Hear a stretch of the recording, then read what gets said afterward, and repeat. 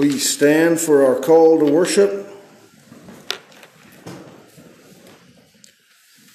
I will give thanks to the Lord with my whole heart. I will recount all of your wonderful deeds. I will be glad and exult in you. I will sing praise to your name, O Most High. Let us go to him in prayer now.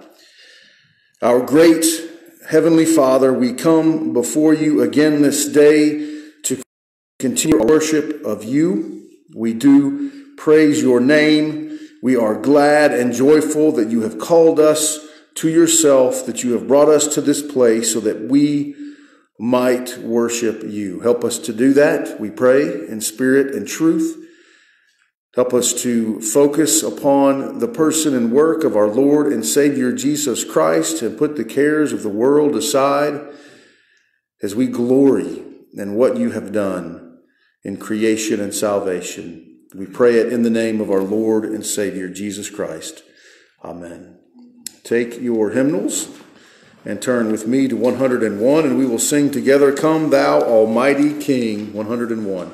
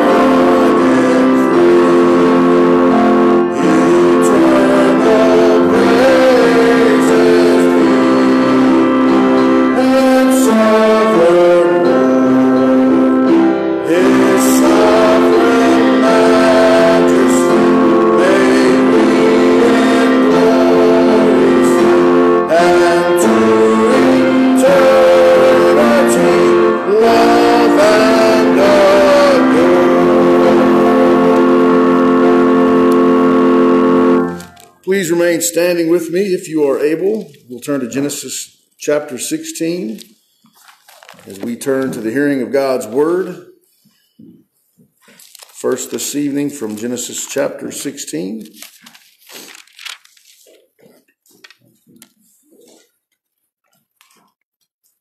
And let us pay heed to this word of God given to us for our instruction in salvation and righteousness. Now Sarai, Abram's wife, had borne him no children. She had a female Egyptian servant whose name was Hagar. And Sarai said to Abram, Behold, now the Lord has prevented me from bearing children. Go into my servant. It may be that I shall obtain children by her. And Abram listened to the voice of Sarai. So after Abram lived 10 years in the land of Canaan, Sarai, Abram's wife, took Hagar the Egyptian, her servant, and gave her to Abram, her husband, as a wife. And he went into Hagar, and she conceived. And when she saw that she had conceived, she looked with contempt on her mistress. And Sarai said to Abram, may the wrong done to me be on you. I gave my servant to your embrace, and when she saw that she had conceived, she looked on me with contempt. May the Lord judge between you and me. But Abram said to Sarai, behold, your servant is in your power. Do to her as you please. Then Sarai dealt harshly with her, and she fled from her. The angel of the Lord found her by a spring of water in the wilderness, the spring on the way to Shur. And he said, Hagar, servant of Sarai, where have you come from, and where are you going? She said, I am fleeing from my mistress Sarai. The angel of the Lord said to her, return to your mistress and submit to her. The angel of the Lord also said to her, I will surely multiply your offspring so that they cannot be numbered for multitude. And the angel of the Lord said to her, behold, you are pregnant and shall bear a son. You shall call his name Ishmael, because the Lord has listened to your affliction. He shall be a wild donkey of a man, his hand against everyone, and everyone's hand against him. And he shall dwell over against all his kinsmen. So she called the name of the Lord who spoke to her, you are a God of seeing. For she said, truly here I have seen him who looks after me. Therefore, the well was called Bir Lahai Roi. It lies between Kadesh and Bered. And Hagar bore Abram a son, and Abram called the name of his son, whom Hagar bore Ishmael. Abram was 86 years old when Hagar bore Ishmael to Abram. Thus for the reading of Genesis. Turn with me to Hebrews chapter 11.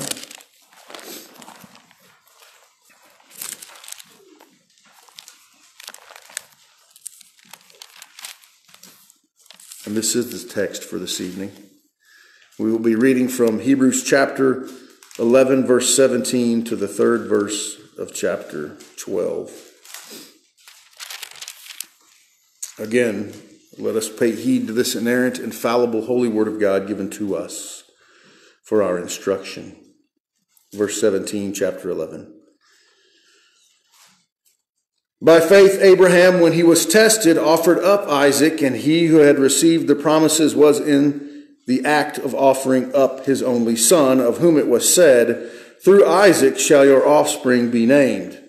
He considered that God was able even to raise him from the dead, from which, figuratively speaking, he did receive him back. By faith, Isaac invoked future blessings on Jacob and Esau. By faith, Jacob, when dying, blessed each of the sons of Joseph, bowing in worship over the head of his staff. By faith, Joseph, at the end of his life, made mention of the exodus of the Israelites and gave directions concerning his bones. By faith, Moses, when he was born, was hidden for 3 months by his parents because they saw that the child was beautiful, and they were not afraid of the king's edict.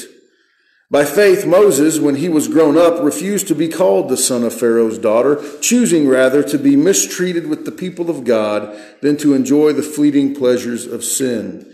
He considered the reproach of Christ greater wealth than the treasures of Egypt, for he was looking to the reward.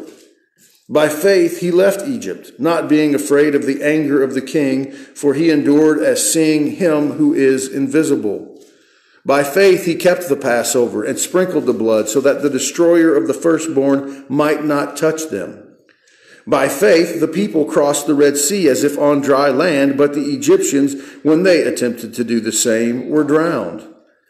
By faith, the walls of Jericho fell down after they had been encircled for 7 days. By faith, Rahab the prostitute did not perish with those who were disobedient, because she had given a friendly welcome to the spies. And what more shall I say? For time would fail me to tell of Gideon, Barak, Samson, Jephthah, of David and Samuel and the prophets, who through faith conquered kingdoms, enforced justice, obtained promises, stopped the mouths of lions, quenched the power of fire, escaped the edge of the sword, were made strong out of weakness, became mighty in war, put foreign armies to flight.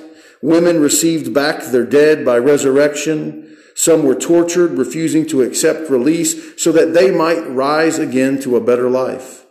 Others suffered mocking and flogging and even chains and imprisonment. They were stoned. They were sawn in two. They were killed with the sword. They went about in skins of sheep and goats, destitute, afflicted, mistreated, of whom the world was not worthy, wandering about in deserts and mountains and in dens and caves of the earth.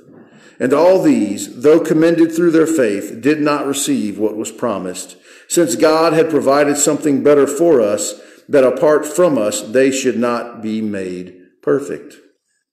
Therefore, since we are surrounded by so great a cloud of witnesses, let us also lay aside every weight and sin which clings so closely, and let us run with endurance the race that is set before us, looking to Jesus, the founder and perfecter of our faith, who for the joy that was set before him endured the cross, despising the shame, and is seated at the right hand of the throne of God. Consider him who endured from sinners such hostility against himself, so that you may not grow weary or faint-hearted. Thus, for the reading of the Word of God, please be seated. And we will turn to a time of prayer this evening.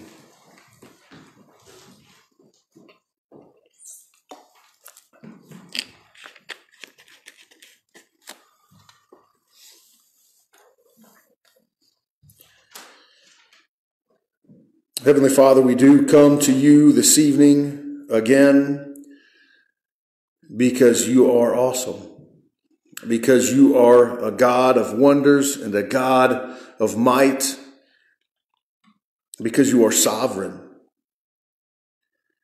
because you are our Savior and you are our Lord, because you providentially care for us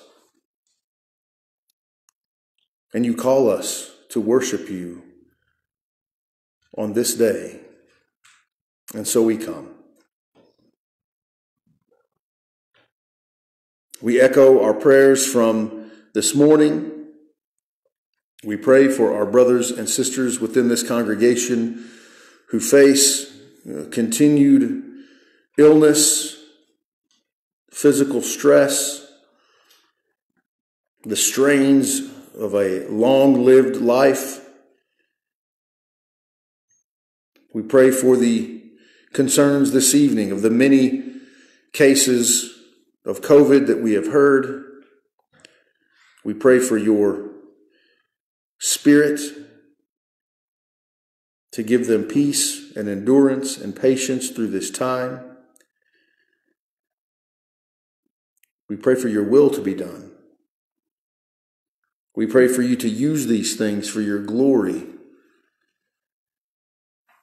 and for us to use them as a witness to what a great and awesome and mighty God that you are.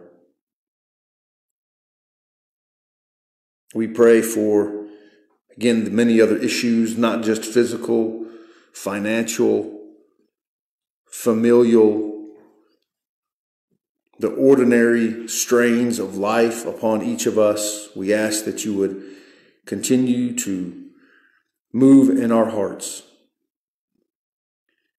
to point us to you when times become more than we think we can bear. Help us to run the race that you have set before us with joy, with the understanding of the hope that we have and the fulfillment of the glorification that will come in our union with Christ.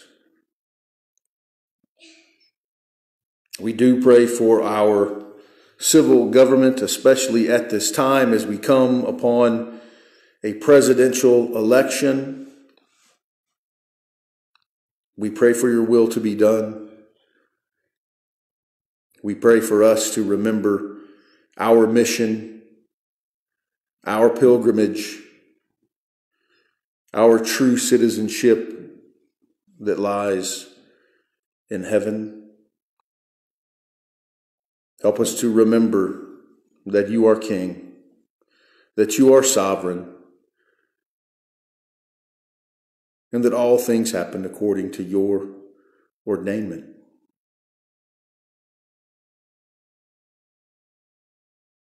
We pray for you to put into place during this election men and women that will honor you, that will glorify you in the decisions that they make, in the policies that they try to enact.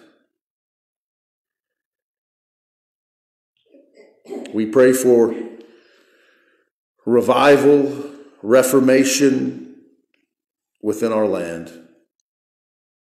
We pray that it would happen through this election by your almighty power. And whatever the case, as we find out what your will is come a couple of days from now or weeks,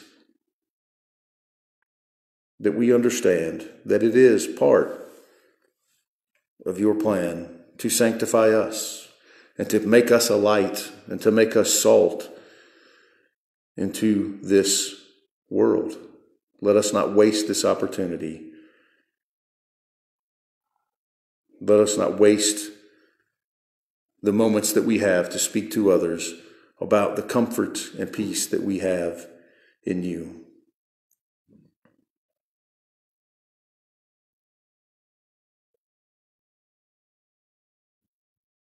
We pray for this upcoming season. Even now, help us to begin to prepare this time of thanksgiving, this time of remembrance of the incarnation of Christ, to come and dwell among his people and offer his life up as a sacrifice for the sins of his people. Help us to keep these things on our mind. Help us to remember to remind others that we are not thankful in a general sense, but that we are thankful to you, and our thanksgiving is to you. Help us to use these opportunities over the next couple of months to speak of thankfulness to God,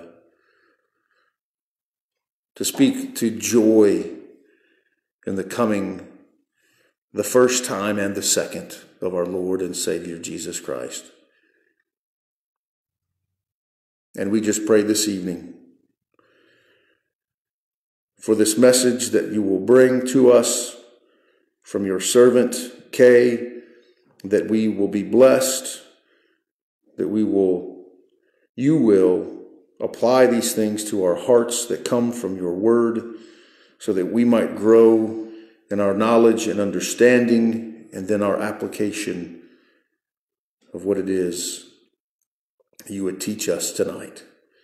Help us, we pray, in all of these things, in the name of our Lord and Savior, Jesus Christ. Amen. Remain seated, take your hymnals, and we will sing together, Shout for the Blessed Jesus Reigns, number 369. Free.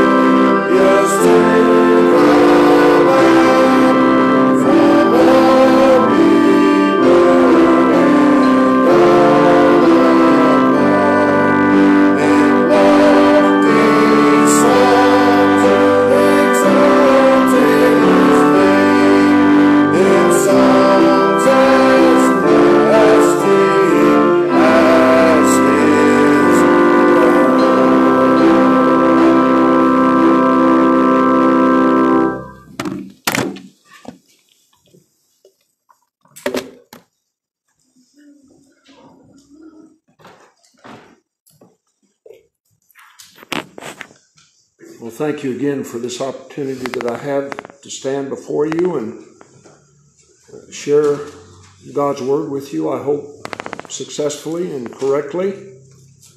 And I want to continue on with what I started last week to some degree with the concept they desired a better country as we look at Hebrews chapter 11. And we're not going to focus quite so much on the last part of Hebrews chapter 11, verses 17 through the end of chapter 11. We will spend a little bit of time there. But recall from Hebrews 11:16, but as it is, they desire a better country, that is a heavenly one. Therefore God is not ashamed to be called their God, for he has prepared a city for them. And as you noticed as we read our sermon scripture, that there was a lot of covering a lot of the same things that we talked about last time, examples of faith.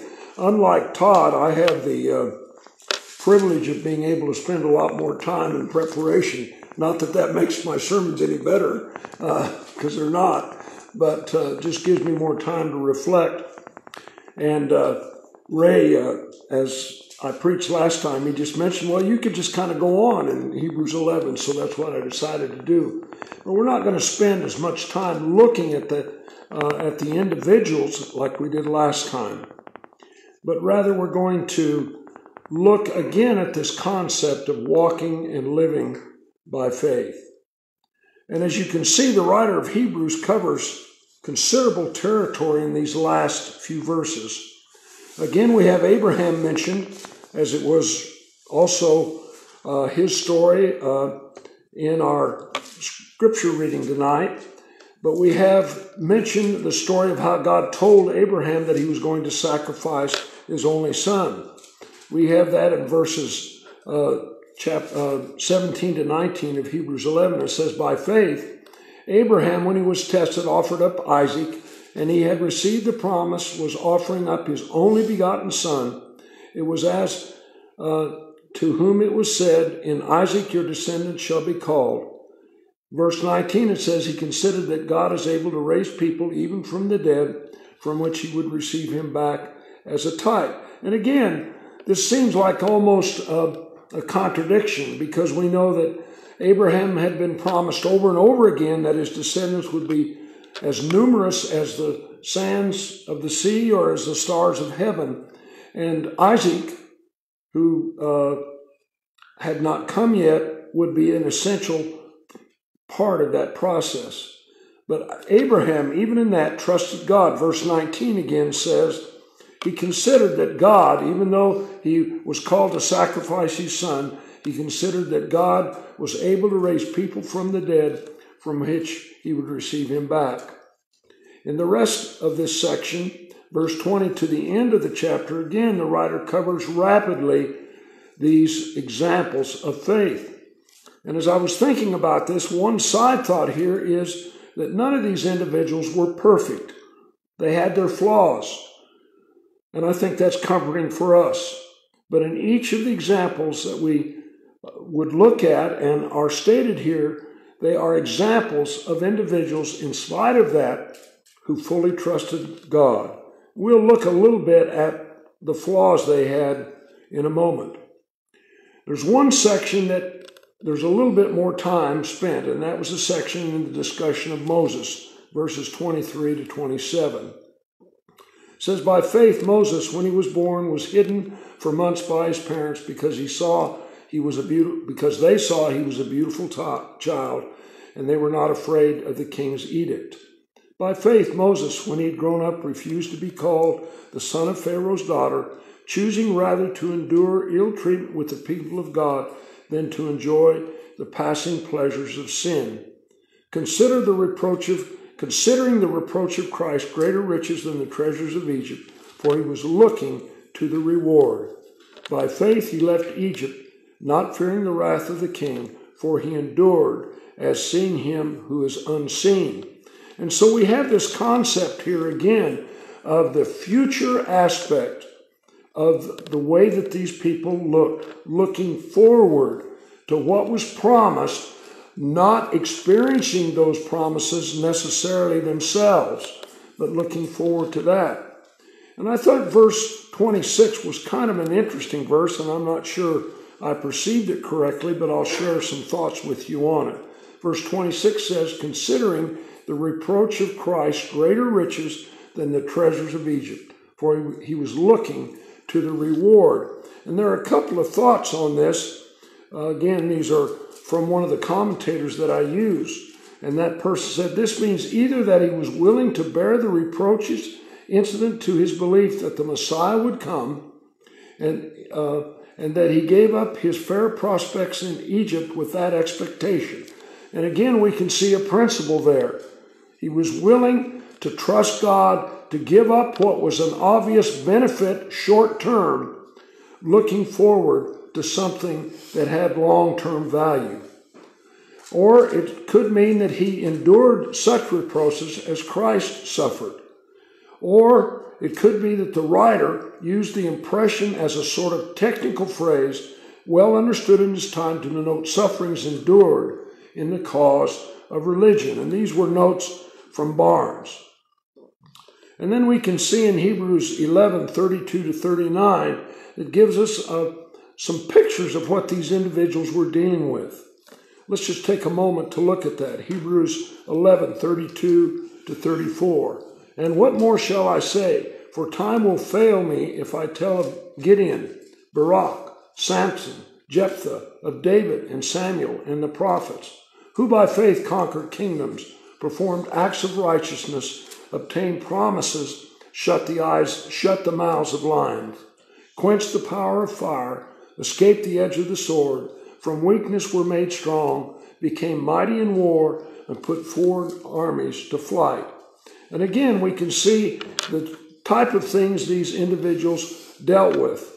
And again, as I said, they were not perfect in some of their actions. Abraham, for example, seemed to question God at times about his promises given in the covenants.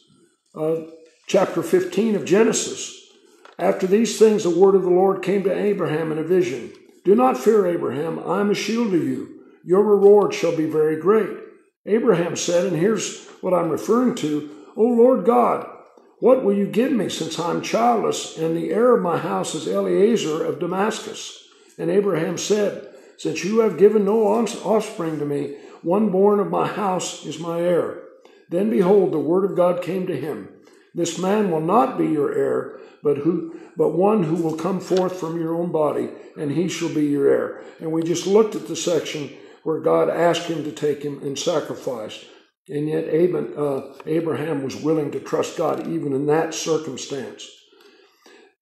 Gideon, for example, recall he had to have 2 signs before he would believe what God was telling him would happen. We see that in Judges 6. Samson also had to go through being blinded and become a slave before he understood what it meant to walk by faith. Jephthah is one that we're not quite so familiar with. His story is in Judges, the 11th chapter.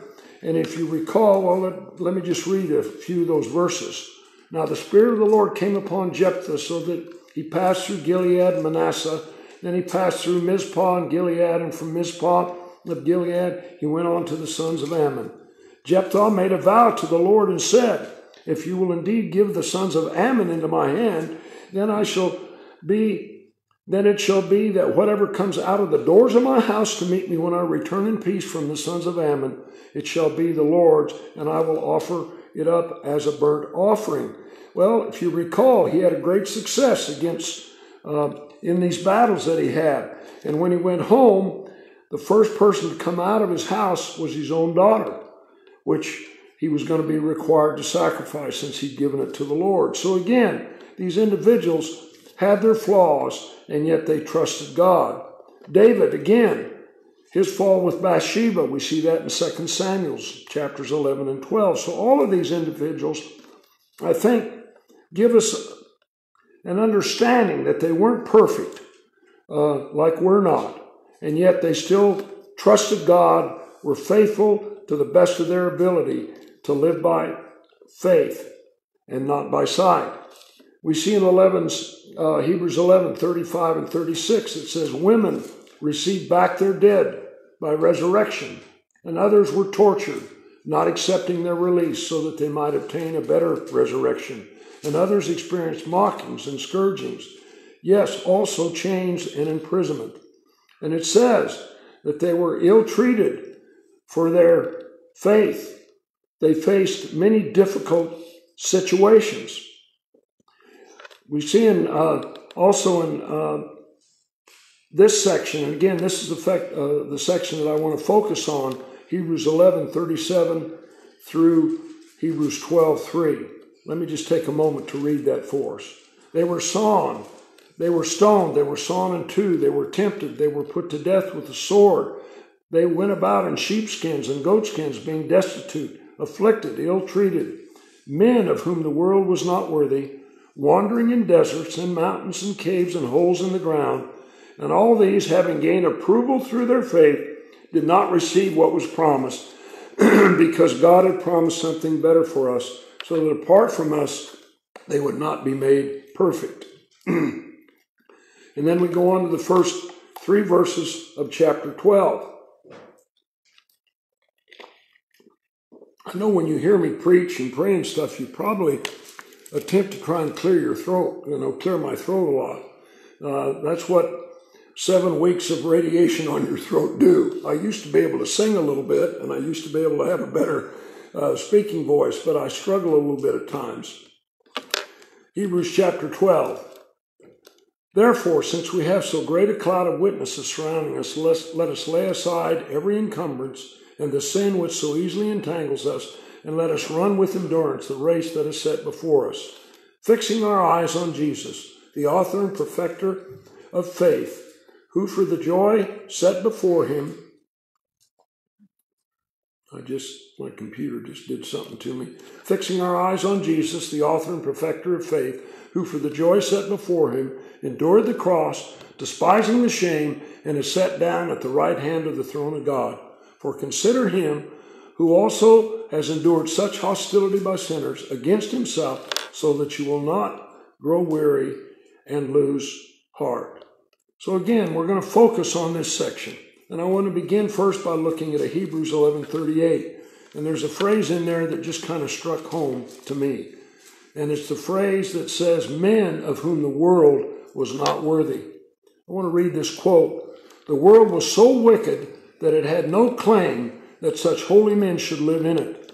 These poor, despised, and persecuted men, living as outcasts and wanderers, were of a character far elevated above the earth.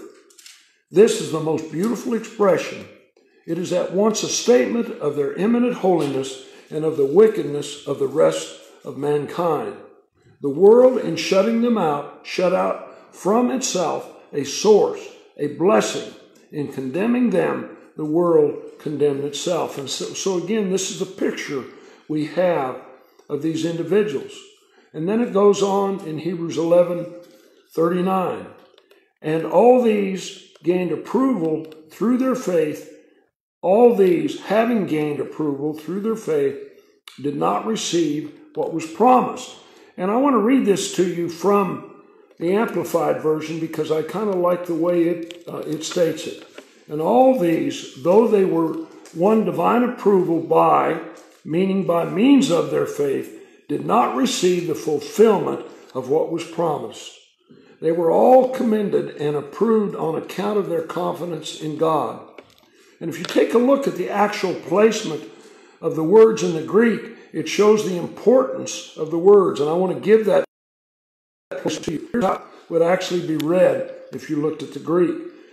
And these all, having been commended through faith, did not receive the promise. That is, they lived their lives facing often challenging circumstances, trusting God day in and day out. And by this, they gained God's approval. God was pleased with their obedience.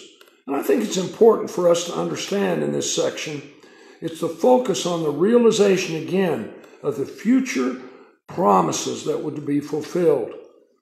I think that's a problem in my own life. I want what I want, and I want it now. I'm not willing to wait for it. Too often, we're like the children of Israel in Exodus 32 when Moses delayed on the mountain. And what happened? They made an image of God to worship rather than waiting for Moses, trusting God for the future. Then we have Hebrews 11:40, where it says, because God had provided something better for us, so that apart from us, they would not be made perfect. And again, we have God having provided or determined on giving something better than any of them could realize, and which we are now permitted to enjoy. That was a quote. That is, God was giving them promises that they were not allowed to see their fulfillment of. We are permitted now to see what they've referred to, and in part at least to witness their completion, because we look back on it.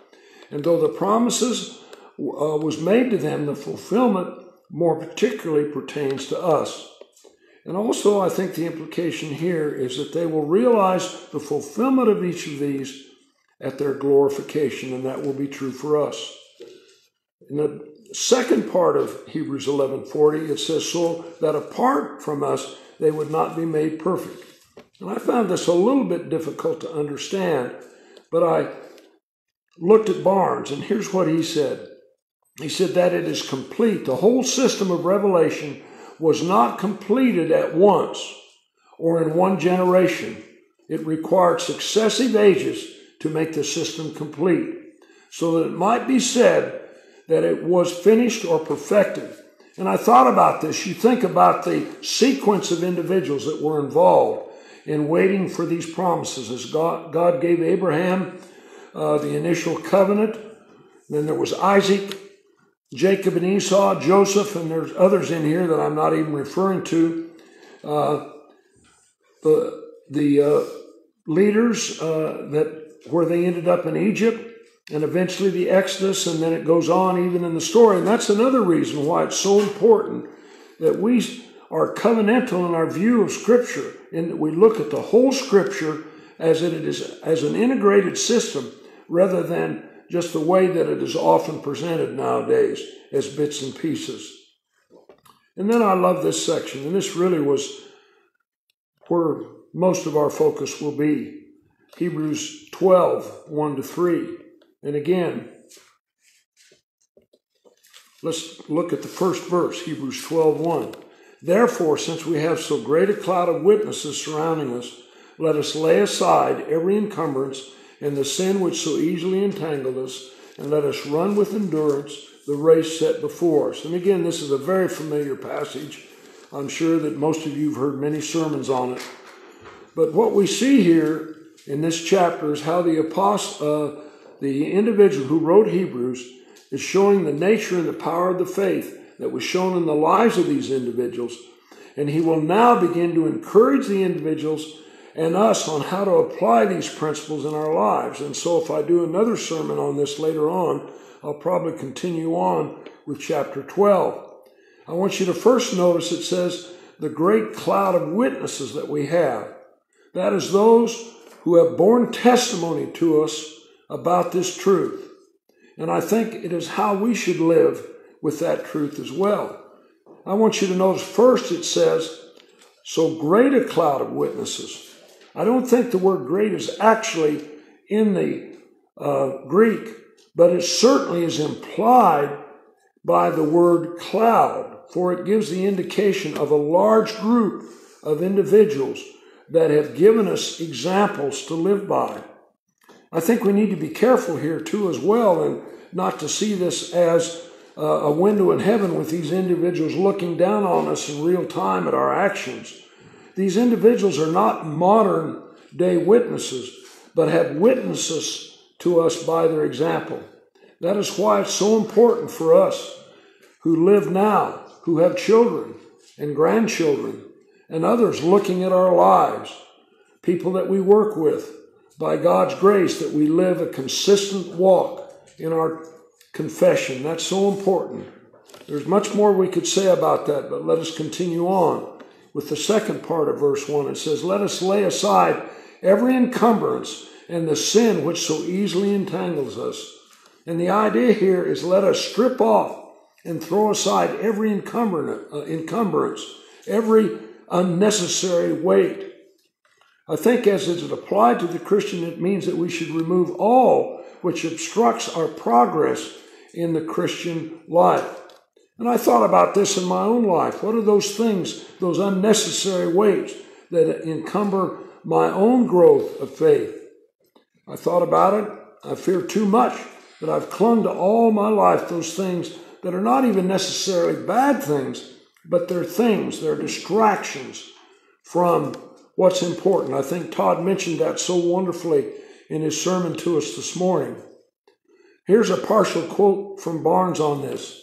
Thus, it is fair to apply it to whatever would be an impediment in our effort to win the crown of life.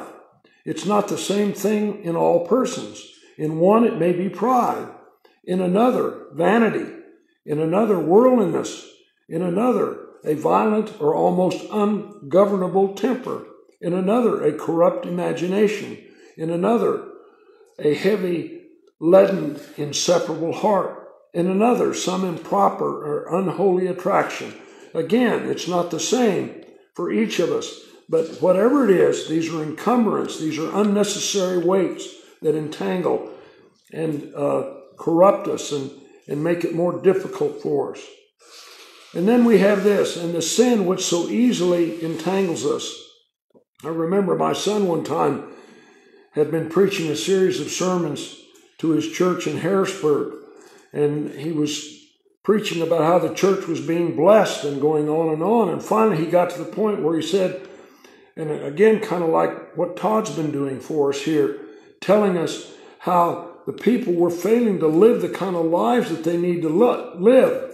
And he said one of his parishioners came up after that one sermon where he was pointing out to them what the problem was, and the guy said, well, I thought it was because of the homosexuals in California. Well, that's not the case. It's because of the kind of lives that we live here ourselves. And it's always interesting how I'm able to pick out those things so easily in the lives of others, how I can define their sin, and yet so often fail to identify the sin in my own life. We're all familiar with Matthew 7, 3 and 5. Why do you look at the speck in your brother's eye and do not notice the log that is in your own eye? Or how can you say to your brother, let me take the speck out of your eye, and behold the log that is in your own eye? You hypocrite, first take the log out of your own eye, then you will see clearly to take the speck out of your brother's eye. And you see this contrast. The word that they use here is the idea of the log is a wooden beam. A splinter is a speck compared to a wooden beam or a log that is something that is big enough to hold something up.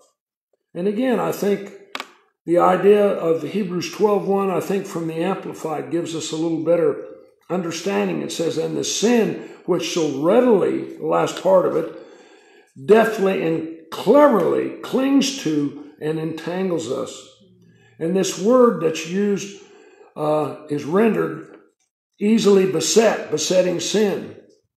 And I can't say the Greek word, but it doesn't appear anywhere else in the New Testament, and it properly means standing well around us, things that are standing well around, and hence denotes that which is near or at hand or readily occurring. And again, there are lots of meanings that we could take here, but it's the idea that sin that so easily entangles us, the sin that hangs on us, those things which are full of peril.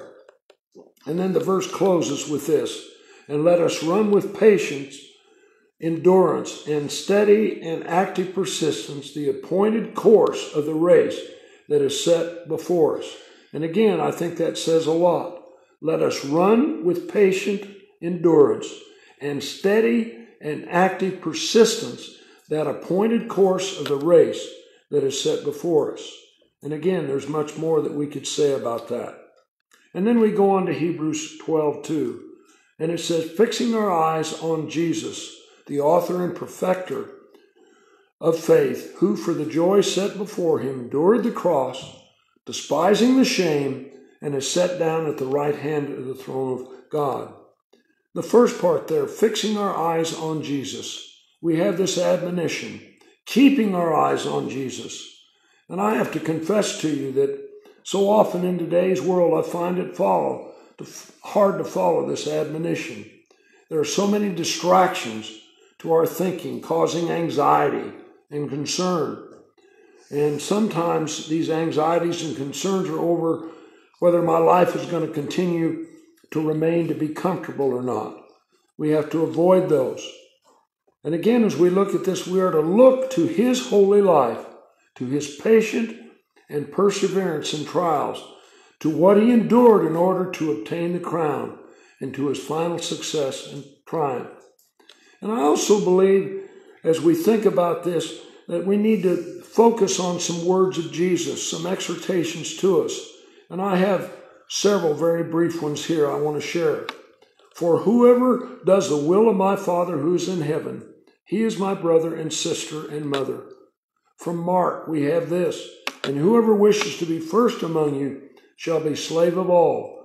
For even the Son of Man did not come to be served, but to serve and to give his life a ransom for many. Again from Matthew 23:12. Whoever exalts himself shall be humbled, and whoever humbles himself shall be exalted. Again from Matthew, do not worry then, saying, what will we eat, or what will we drink, or what will we wear for clothing? For the Gentiles eagerly seek all these things, for your heavenly Father knows that you need all these things. But seek first his kingdom and his righteousness, and all these things will be added to you. So do not worry about tomorrow, for tomorrow will care for itself. Each day has enough trouble of its own. And we could go on. There are others. I thought about the end of actually the whole message, but what he said this morning at the end of his message about how God had given us these prophecies in the past that had been fulfilled so that we can have the confidence that he will fulfill the promises that he's made for the future. And then it goes on and says about this Jesus, who is the author and perfecter or finisher of our faith in Hebrews 12:2. An author is an originator or a creator, as of a theory or a plan. And again, the Greek word translated here for author can also mean captain, chief leader, or prince. Other translations use author instead of prince. From this we can deduce that Christ is the originator of our faith, in that he begins it, as well as the captain and the prince of our faith. This indicates that Jesus controls our faith, steers it as a captain steers a ship, presides over it and cares for it as a monarch presides over it and cares for his people. And then it says the word perfecter, again in Hebrews 12:2. And again, this only appears one time in the New Testament, and it means literally completer or finisher, and speaks of bringing something to its conclusion.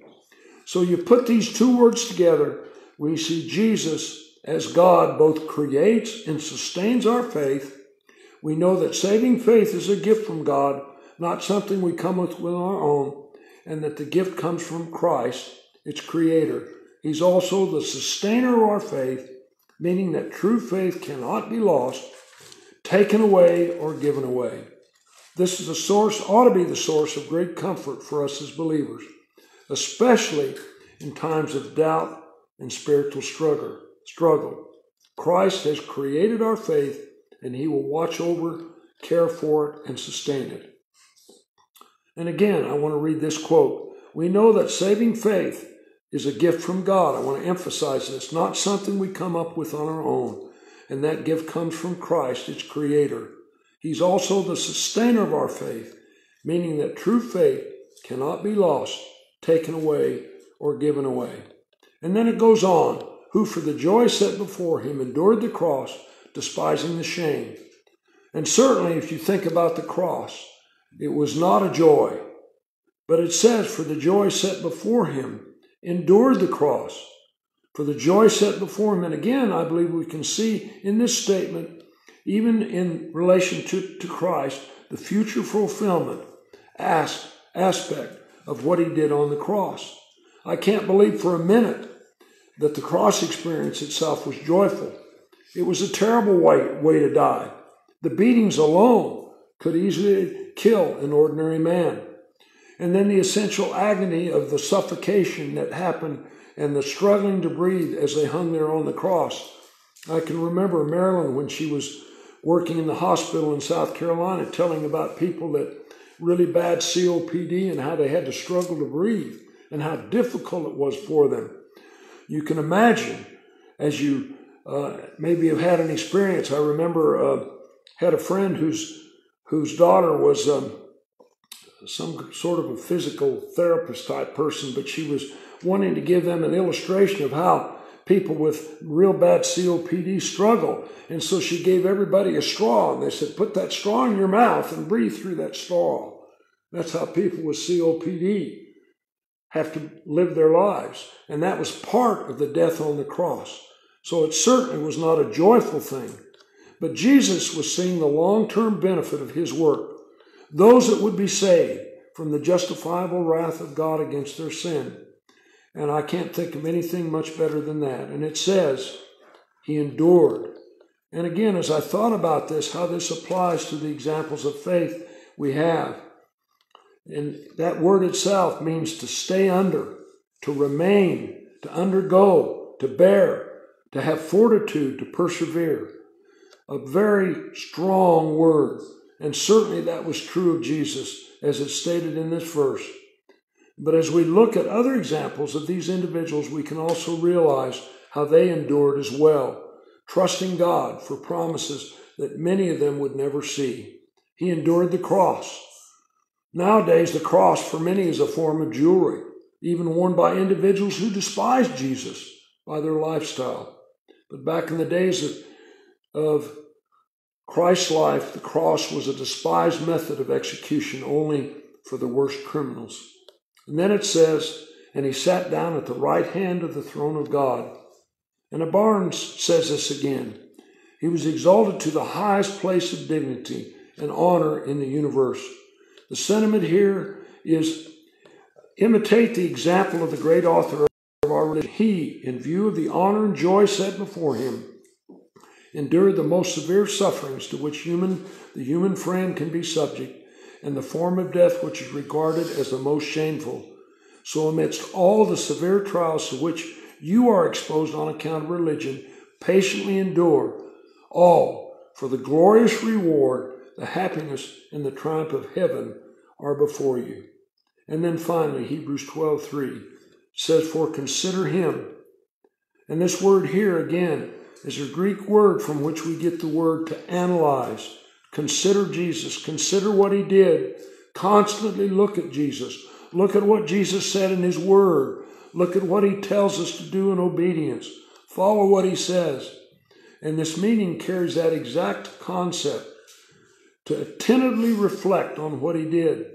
The first readers of Hebrews were going through trials because of their faith and were tempted to go back to the Jewish faith. And the writer of this letter was giving them encouragement and reason why they needed to endure. And that's what it says, who has endured such hostility by sinners against himself. And again, that's one of the things to consider. This is a reference, of course, to the opposition that Jesus faced during his earthly ministry, dealing with primarily the religious leaders of his day. And again, Barnes gives us this idea that we are to pursue the path of duty, follow the dictates of conscience, let the world say what it will about it. In doing this, we cannot find a better example than Jesus, so that you will not grow weary, it says, and lose heart. The best means of leading a faithful Christian life amidst the opposition that we may encounter is to keep the eye steadily fixed on our Savior.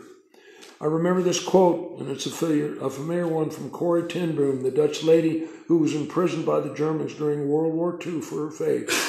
She said this, if you look at the world, you'll be distressed. If you look within, you will be depressed. If you look at God, you will be at rest. And so we see in this how those who walk by faith given to us in Hebrews 11 and this discussion we've had in Hebrews 12 so far showed their trust and faith by looking unto the author and perfecter of their faith, our Lord Jesus Christ, and trusting in what he did for us. Let's have a word of prayer. Gracious Father, again, we thank you and we praise you that we can trust you. Lord, I pray even in my own life that you will help me to do that better, more faithfully.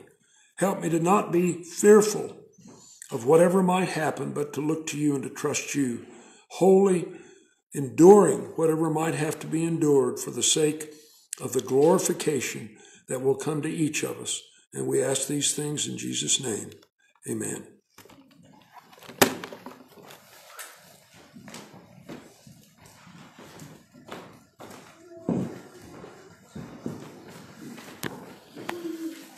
Amen. Stand with me if you are able, and we'll turn to number 649 to sing More Love to Thee, O Christ, 649.